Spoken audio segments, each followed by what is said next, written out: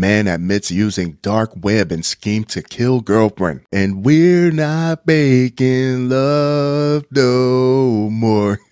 Sorry, Bitcoin transactions are 100% traceable through something called the blockchain. While it might not have a person-specific government name on it, it has something called a Bitcoin address. Now, if your number one suspect links up with that Bitcoin address, you can pretty much put two and two together. A Gwinnett County doctor will serve 7 years in prison after pleading guilty to a murder-for-hire plot. The guy that I caught last week who tried to get his ex-wife clipped, he got 10 years for this. James was sentenced on Thursday for the sinister scheme, which investigators say was orchestrated on the dark web. Juan's exact sentence was 7 years and 3 months in prison, followed by 2 years of supervised release. In October 2023, he pleaded guilty to one count of using a facility of interstate commerce and the commission of murder for hire. Dude, you're a doctor. You pick up your stethoscope and you find yourself another heartbeat. You seen Grey's Anatomy? They get pick of the litter. It's not like the police. In a release sent to Fox 5, U.S. Attorney Ryan Buchanan wrote, by using the dark web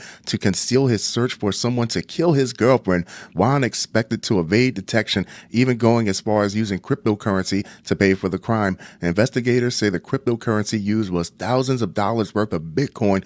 Cryptocurrency and the dark web have been a common marriage probably since the beginning, said FBI Special Agent Daniel Polk. The FBI would not comment specifically on this case, but Fox 5 spoke with Agent Polk about the use of cryptocurrency by criminals. You already know what I'm about to say. There's no such thing as hitmen. And since he was trolling on the dark web, if someone would have just stole his money, who is he really going to tell? I wouldn't be surprised if he pinged an FBI watch page on his very first try. It's not a crime to use cryptocurrency. However, in using it with crimes, we have seen cryptocurrency is perceived by criminals to be more of an anonymous means of transferring funds for payments or services, said Polk. If you're seeking to have some perceived sense of anonymity, you're not going to go to your local bank and take out a wire transfer where there are security cameras recording you. But cash is still the hardest to track out of all these transactions. There's zero paper trail. You're probably going to look for a quick, easy method that has some more sense of anonymity involved, which is where we do see cryptocurrency being used quite frequently amongst,